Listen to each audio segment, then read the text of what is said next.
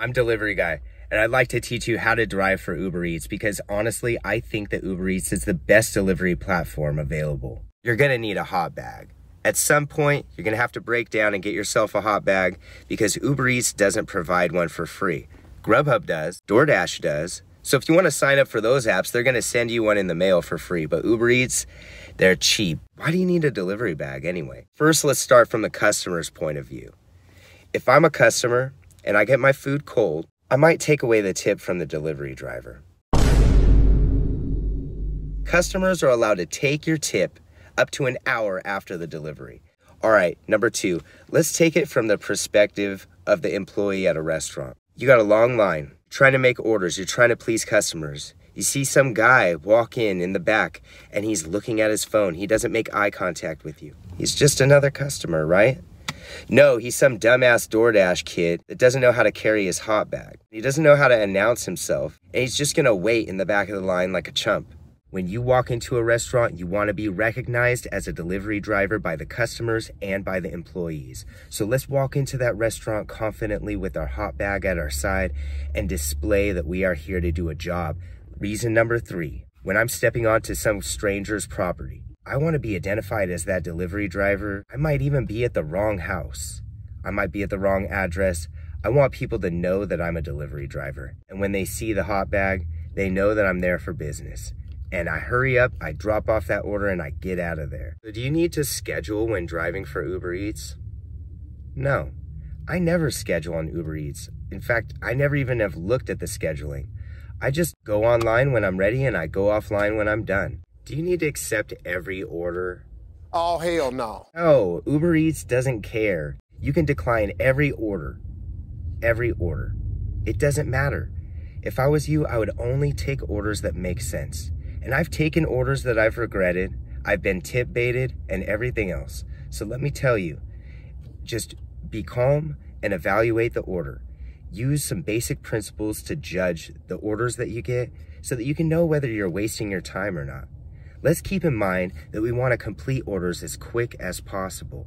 Let's keep in mind that we're using our vehicles and putting mileage on our cars, and eventually we'll have to repair them. The ideal way to measure these orders that are incoming on any food delivery or any delivery app is the dollar per mile ratio. You're gonna hear plenty of people talk about the dollar per mile ratio on YouTube.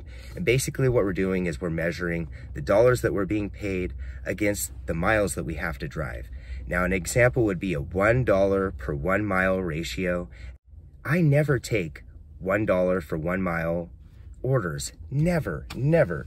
I'd say probably 99% of the time I will say no. Most of the time, I wanna see $2 per mile or $1.50 per mile. That is the ideal ratio. And of course, anything better than that. Trip radar. If you've ever seen trip radar, you'll know what I'm talking about. You'll see an order and it will have like a little eye symbol and it will say a number, which means how many drivers are looking at this order right now. They're showing this order to multiple drivers. Don't feel pressured by this. Don't feel pressured. If you see an order on Trip Radar, it probably isn't a very desirable order, and that's why they're showing it to everybody. Just be calm, evaluate that dollar per mile ratio. If it's better than $1 per 1 mile, then yeah, I'd probably take it. Don't let the app take you out of your delivery zone. What is your delivery zone? Your delivery zone is the area on the map that you are willing to drive. Anywhere that you are not willing to drive is not your delivery zone. Keep in mind that you want to be near restaurants or other businesses that get orders for Uber Eats. Uber Eats has shop and deliver orders at Safeways, Walgreens, and Rite Aid. So if near a drugstore or a grocery store, you might get some orders. Another thing is you want to complete an order and pick up an order as soon as possible. So if you're getting an order that's taking you far away from restaurants, far away from businesses, it's probably not going to be worth it unless it's paying you something like $25 to $30. Be sure to have the most recent version of the app. A recent update now shows what businesses currently have orders on the map.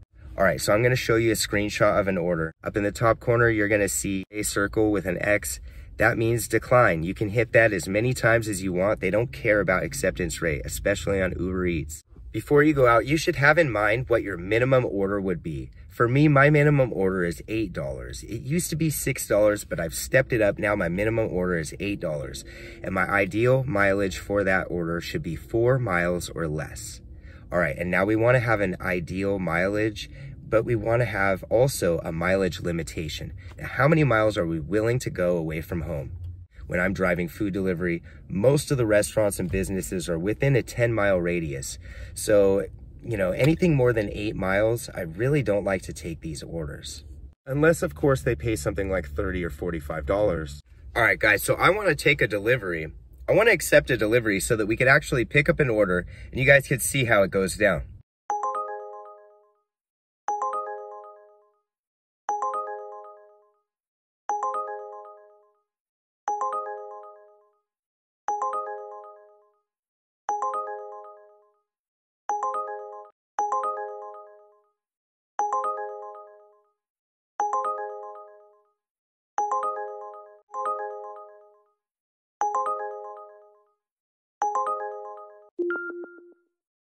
We're actually going to take this order, even though $5 is below my $8 minimum, just so that we can pick up an order and we can show you guys what it's like to do a delivery.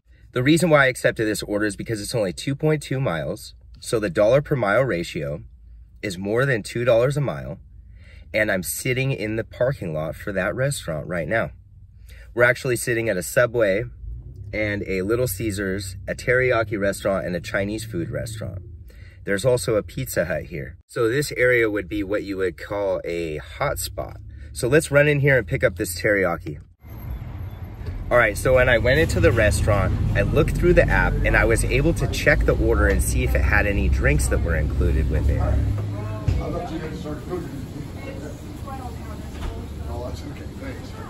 they're picking up an UberEats order. Thank you. Yeah, you can also check on the receipt. And the customer's name, they'll have their first name with their last initial, and there will be an order number. So you can match up the name with the order number to make sure that you got the right order. All right, now that we got our order, we can proceed with the delivery. One recent update with Uber Eats now shows you when your ETA is. And it wasn't like this before. So when I was multi-apping, I used to always wonder, when am I supposed to be there? I don't know.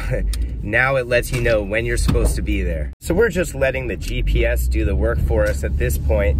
We got 6 minutes until the customer drop off. It's about 2.3 miles. So I think the app lied a little bit, but that's okay. 2.5 miles for $5 is fair. Now apartments could be a nightmare for a delivery driver. So customer notes sometimes can save you. Check out the customer notes when you're on your way to the delivery address. And also be aware that the GPS at apartment complexes will not always take you to the proper building. So when you're entering an apartment complex, you want to be looking at the apartment number, you want to be looking at the building number or letter, you want to be looking at the building address so that you can find your way to the proper spot. You won't be doing laps around apartment complexes because the GPS said to drive to the front when it was really in the back. First thing that I do is I will take a picture of the address number, whether it be on a trash can, on a mailbox, on the building itself. I take my own photo so that I can prove that I was at the right residence. Then I take a picture for the app and I screenshot that picture so that I have the screenshot as record that I took a picture for the app. Sometimes the internet's so bad that you drive away and it never uploaded the picture anyway. So it's good to save these records for at least 3 days, just in case a customer says that you didn't drop off their food and tries to get you in trouble. If you found this video helpful, go ahead and subscribe for more content like this. I'll be coming out with new videos every week. I took a picture of the house number. It was located on the trash can. It was also located on the house.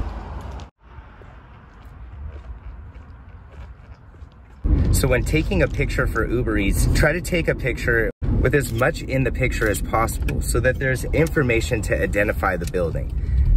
With this drop-off specifically, the front door was on a weird spot on the side of the house, away from the door number. So I was gonna have to run into the street to take that picture. So I just took some additional footage.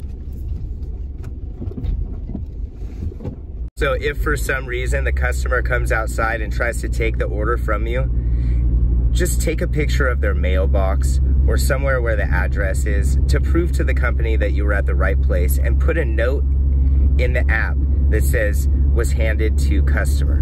Honestly, I didn't do a very good job of it myself on this order, but when you're taking a picture for Uber Eats, you're gonna wanna try to get as much of the house as possible, and if you can, get the address in the picture, so that way the customer and the company knows that you were at the right place. So if for some reason you need to unassign an order, maybe you accepted an order that you don't like, maybe you realize that this order was going way too far out of town, it's okay to unassign orders, just don't do it too much. They really don't mind you unassigning the occasional order, but once you start unassigning a lot of orders, you might get in trouble. So just keep that in mind. So if you scroll to the bottom of the app when you have an order, you're gonna see like an exclamation point with a triangle. That's how you unassign. You're gonna hit that triangle. You're gonna say something like, I can't do this order for some reason. You unassign the order. I wouldn't recommend doing this if you already have picked up the food. I wouldn't recommend that, because that makes you look like you're a fraud, like you're just trying to cancel orders so that you could get a free meal.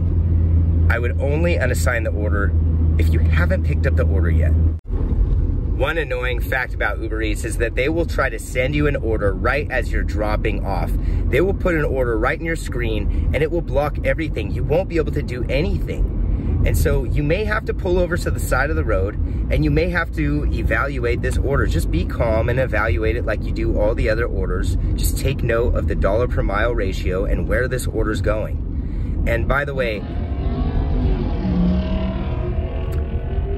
if for some reason Uber Eats hides the fact of how much this order is paying you, or hides the fact of where this order is actually going, I wouldn't even accept it unless you're in the mood for a mystery. There's a reason why they're hiding that information. And the reason is because no one else wants this order. They're thinking that they're gonna have to trick you just to take it. I have taken weird orders like this occasionally, and they really weren't that bad. But other times I took an order where it didn't tell me where I was going and I got really mad. So just be careful with orders when they don't give you the full story. One of the most annoying things is that customer tips don't show up for a little more than an hour after the delivery is completed. So you're not really gonna be able to add up how much money you've made at the end of the night until about an hour and a half later. One way around this is at the end of the night, I could go into the app, I could take a look at the earnings and I could see how much the trip was estimated to pay out. And then I just add up those estimations, and that's how I get a rough number of what I should be getting at the end of the night. Occasionally, customers do take away the tips, but it's pretty rare. As long as you got good customer service, you're really fast about dropping off deliveries, and use your hot bag, you shouldn't have much of a problem with this on Uber Eats. So if you're just starting out in food delivery, just stick to one app and try to understand that app and get to know that app. But when you start to get a good feel for an app, I want you to apply for as many driving apps as possible, because if you're really trying to maximize your dollar per hour rate, you're gonna wanna have access to many apps.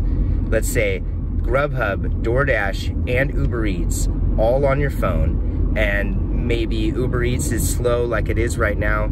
I'll turn on DoorDash and Grubhub just to see what's available, and I'll take the best order. This is called the multi-app strategy, and it really is an advanced method, so I wouldn't advise trying to do multi-apping until you're prepared for it.